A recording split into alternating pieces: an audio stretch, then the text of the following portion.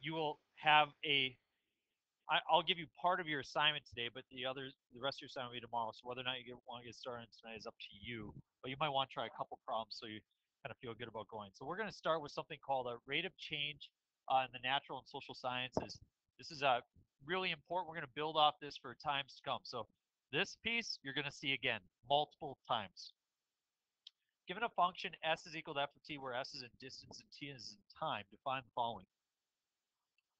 S equals f of t is a position function, whereas the velocity is a rate of change. The velocity function is simply the derivative of the position function.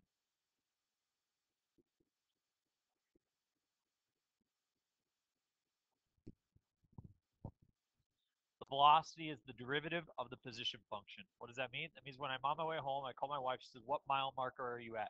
I say, I'm at mile marker 23. Is that my position or my velocity? Position. When she says, how fast are you going to say 70 miles per hour? That's my velocity. See the difference? So where I'm at, and velocity is my rate or my speed. Yep. So velocity is different because velocity has direction. So positive velocity, negative velocity. To the right, positive velocity. To the left, negative velocity. When is the particle at rest? You tell me, when is this object at rest? Right when it hits the top, right? So think about this. If I go from positive velocity to negative velocity, positive to negative, what must I cross over when I go positive to negative? 0. So that means that the particle is at rest when it has a velocity of 0. Now that we're, yeah, exactly. So this is hard because this is technically a three-dimensional space. So it's, if I could just throw it straight up, oh, I can't do that. So technically there is still motion because I can't do it perfectly. But the idea is that when the velocity of the object is equal to 0, the particle is at rest. The particle is moving to the right or up when v of t is greater than 0. When the velocity is positive, it's moving in the positive direction. And when the velocity is negative, it's moving in the negative direction.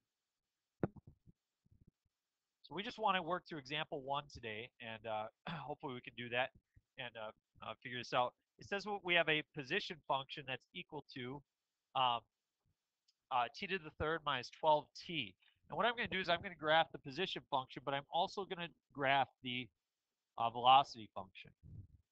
So we can see what both look like. Remember on the last test, I would ask you to look at the original function and then sketch its derivative. We're doing that same thing right now. Okay, so these two will have a relationship. They won't look the same, but they will be similar. So this is a cubic. I'm going to graph it by simply factoring it.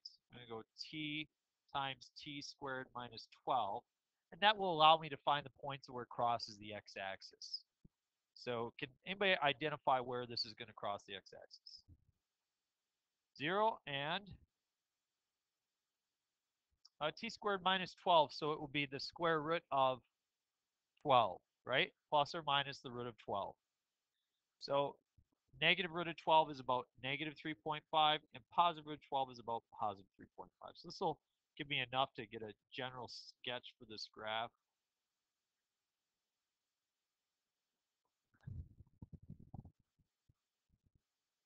Now, the derivative of the position function is the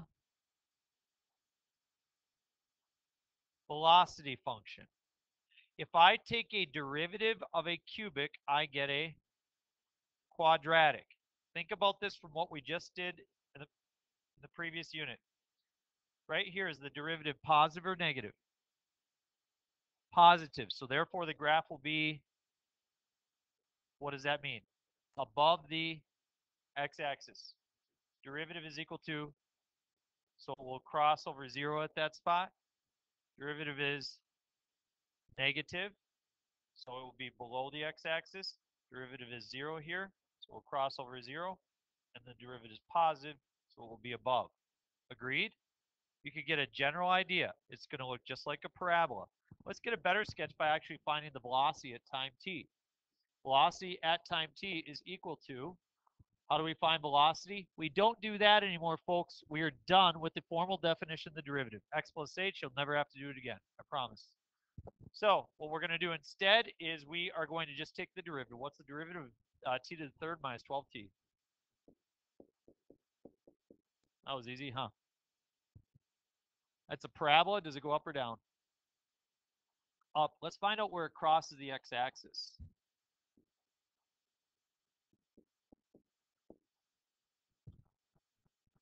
Where is it going to cross? 2 and -2. Yep.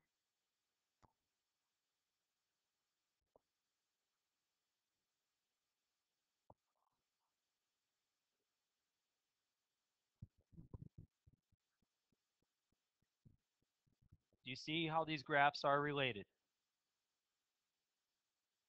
The derivative is equal to 0 at -2, and this crosses the x-axis at -2. You guys told me the derivative is positive or negative right here. So therefore, the derivative is above the x-axis. See how one is the derivative of the other? Okay, so let's answer some other questions. What is the velocity after 3 seconds? If I want to find the velocity, do I plug 3 into the position function or the velocity function? Yeah, so velocity at time 3 is equal to 3 times 3 squared minus 12, or 27 minus 12, which is 15.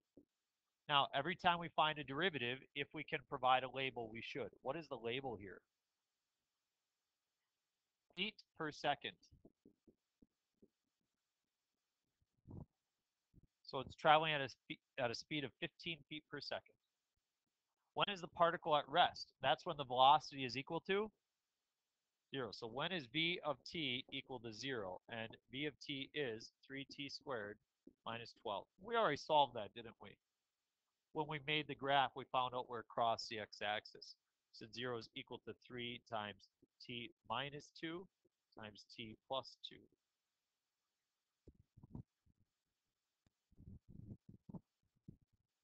Now, this is important. Look at the original problem. It says a particle moves according to a law of motion. S is equal to f of t for time greater than or equal to 0. Does it make sense that your time would need to be greater than or equal to 0? So I've graphed it for both negative time and positive time. We just want the positive portion. So right here I've solved and it says that t is equal to -2 and +2. But to answer the question, when is the particle at rest? Only at the positive value, correct? So therefore, at 2 seconds.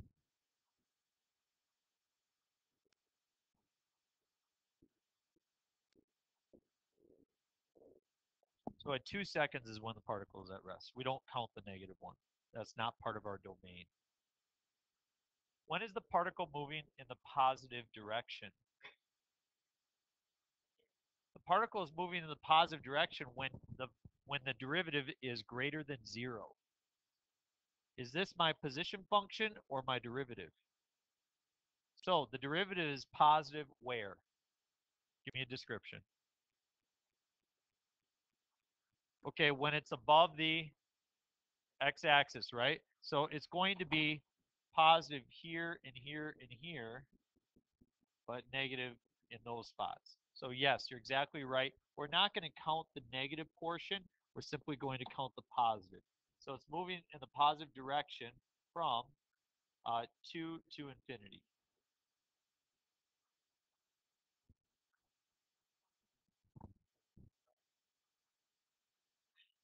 The problem stated that we're looking at time greater than or equal to 0.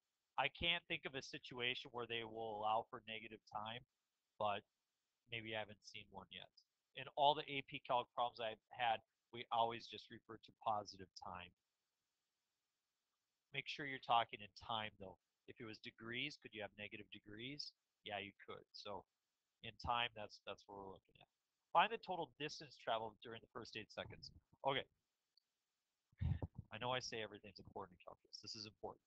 Let's say it's 20 feet between me and the door, okay? There's a difference between distance traveled and displacement. Displacement and distance, okay?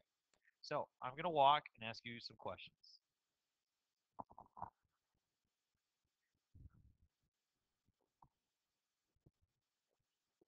What is my total distance traveled?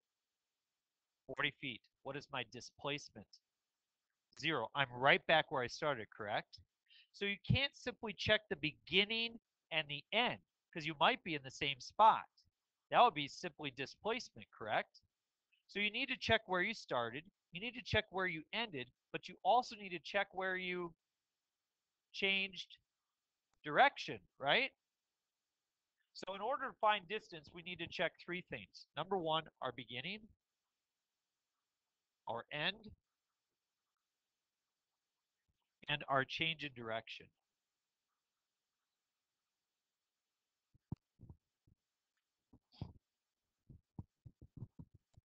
At what time do we begin? 0. Now, if I want to find out where I am located, my position, do I plug my time into S of t or into V of t? S of t. This tells me my position. So at time 0, I have position S of 0.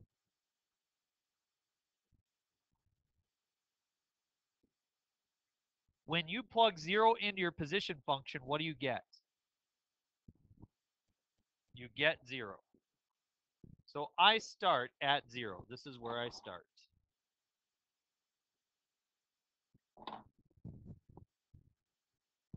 So I'm starting at 0. Right after I start, am I traveling in the positive direction right away or in the negative direction right away? Why am I traveling in negative direction right away? Because the derivative, as you can see, is less than 0. So I'm going in the negative direction. And finally, at time 2, I turn around and start heading in the positive direction. You see that? That's important. This tells me I'm below the x-axis, so I'm going in the negative direction. So this particle is going to move back this way. And we can find that out by simply plugging in something. What is the time at which I change direction? 2. So let's figure out where I am at time 2. I plug that into my position function. 2 to the third minus 12 times 2. Because we already actually answered the question, is when is the particle at rest? And we got 2 seconds. So that's the time at which I'm at rest, or otherwise when I change direction. As you can see, I changed from negative, so I was going the negative direction, to the positive direction. And that changed at time 2. See that? All right, so at time 2, what do you get when you plug in 2? 2 to the third is negative 6. Okay, so I get 8 minus 24 is negative 16. Thank you. So I have negative 16. So you can see that we're correct. At time 2, you're back here at negative 16. So therefore, you are going in the negative direction. It's exactly what we thought with our graph of the derivative. Told us we'd be going in the negative direction. Okay, and then I need to check the end. When do I stop traveling? When's the last time I want to check? S of 8. So now I got to plug in 8 to the function, and 8 to the third minus 12 times 8. So we got a value there for me.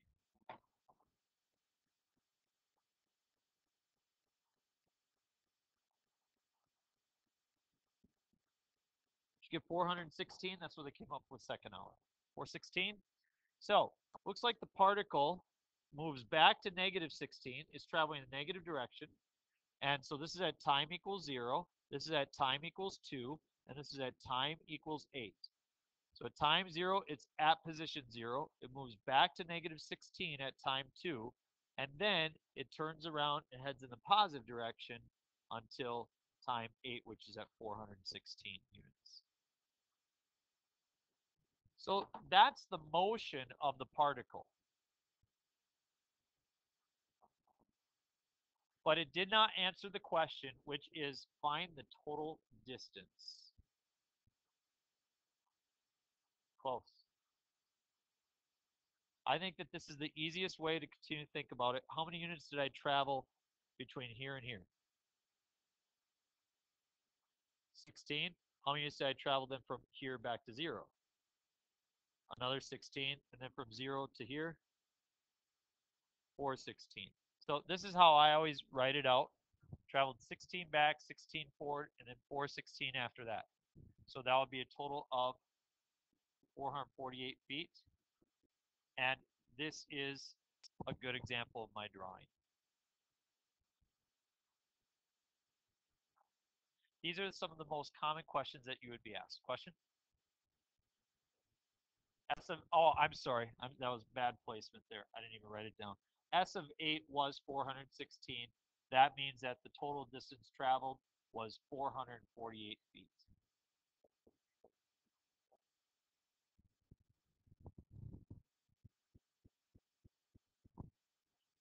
What's the displacement of the object? 416. It's 416 feet from where it started, but it's traveled a total of 448 feet. See the difference? Displacement and distance are different. So if you want to get started, we're going to continue on this because we got more notes on it. But page 166, numbers 1 through 5 are going to be very similar to what we just did.